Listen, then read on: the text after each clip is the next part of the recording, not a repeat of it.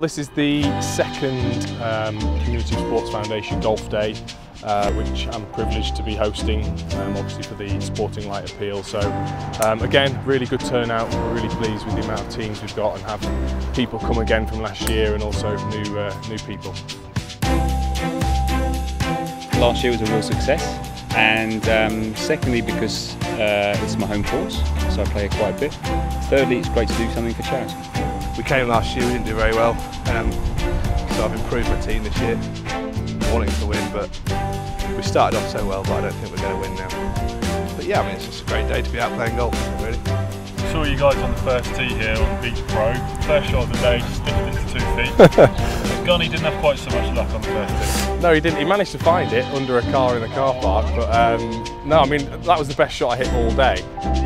That is why it's the Ashton golf day, right there. You know, cold, not even hit a shot, so it was one of those lucky shots. But again, we've had a great day, and I'm really pleased that Gunny's, made the effort to come down to the day.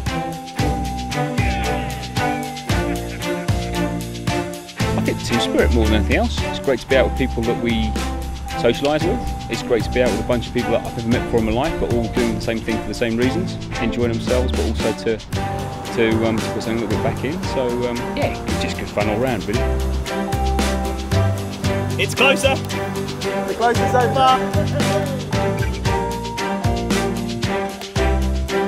It's great for me to go along to these events that Community Sports Foundation put on for disadvantaged and disabled children in Norfolk, and you see the happiness that they get out of it, and there's always a place for that, and we always want to help as much as we can, and days like this do that. We can hopefully raise a good bit of money that can go towards funding good events.